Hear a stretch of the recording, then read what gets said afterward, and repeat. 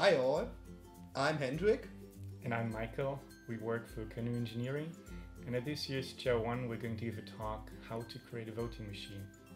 You're going to see a voting machine in every room this time, where you can vote how good the talk was.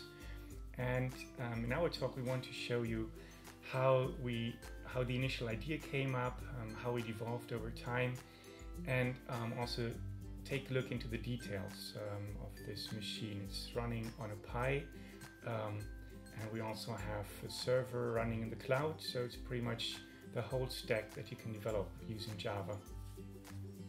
So maybe you ask yourself, why should you attend this talk?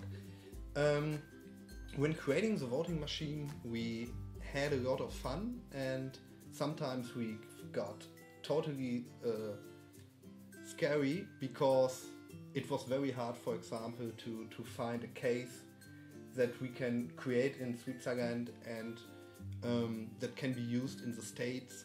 There were problems with the touch display, with the hardware and with the software too. For example, with all the cartoon animations that are used on the voting machine.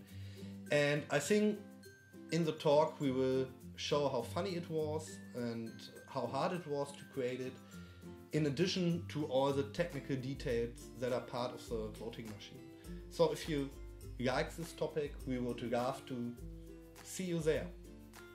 Bye. Bye.